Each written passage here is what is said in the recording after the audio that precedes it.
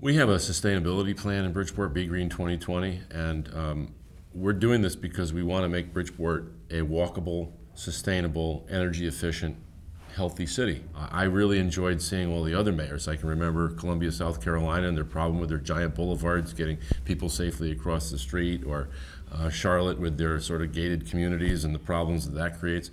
I mean, some of the experiences you get are, you just can't buy those kind of experiences. And then you put the brain power that's there to help you all on top of that, the planners and the transportation experts, and it was a great experience for me. I learned a lot.